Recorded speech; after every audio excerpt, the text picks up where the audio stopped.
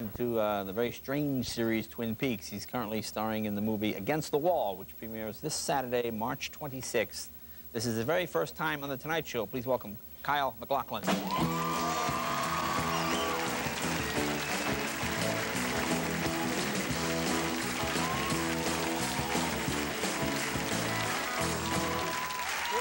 Have a seat.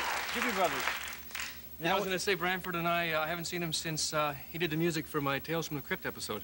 Oh, is that and right? I haven't seen him since they had the screening of it. How you Good doing? to see you, man. Well, we have another mutual friend, I understand, although we...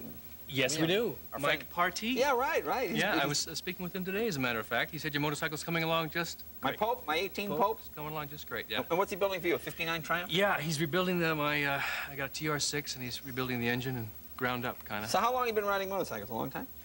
Not too long, about 3 years. Oh, that's all? Yeah, just 3 years. Well, I had another 3 years, and then 10 years ago. I had an experience when I was in So that would be Europe. 13 years. Well, if you you're off counted for it a like that, no, actually, I took a break from motorcycles for a while. I had it's kind of an interesting experience. I toured through Europe. Oh, that's neat. Yeah, it was great, actually. I upped, and I had finished Dune, and I felt like I needed a kind of a change or something to sort of, shock me back into my world, because that was such a strange world to be in.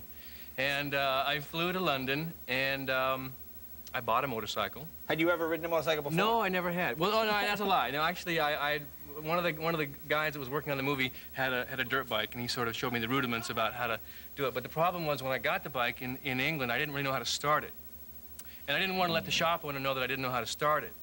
So I was outside with the bike after he completely outfitted it, and I was sort of pretending like I really knew. I was really looking at the bike and saying, well, yeah, it looks okay. And finally I saw the button, and I said, okay. So I pushed the button, nothing happened. I realized you had to turn the key, then you push the button, and then we were off. But it was the wrong side of the road, so... Yeah, somehow to me, if you've never ridden a motorcycle, flying to another country where they drive on the other side of the road... Right. Did you have a motorcycle license? No. Did you have insurance? No, I didn't have insurance That's either. a wise move. I know. No, with the whole thing, I didn't want to get into the whole insurance thing over there. You never know kind of what they're going to ask for, what they're going to... Yeah. How much it's going to cost, Yeah. Thought, better just Better go, to take a chance. Now think about it and hope for the best, Better, did you crash over there? Were you... No, well, it was a big bike. Yeah. And I obviously wasn't used to that. So occasionally it would fall over on me. And so I was always trying to, it's a heavy bike. But there was one time I was on my way. I'd gotten to the south of France, and I was making a pretty sharp turn, and it got away from me. Right. Accelerated, bam, hit the curb, and the bike fell over, and I bent one of the brake pedals. Yeah. Brake pedal, And so I couldn't stop the bike, so I needed to.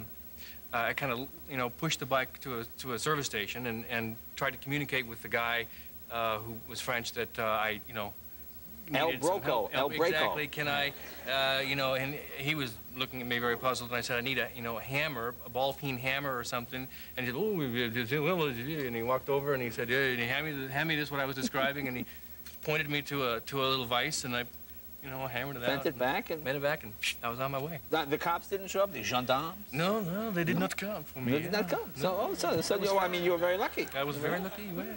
So when did you get started in acting? Were you acting in high school? Were you... Yeah, well, a little before high school, I started at the insistence of my mom, which I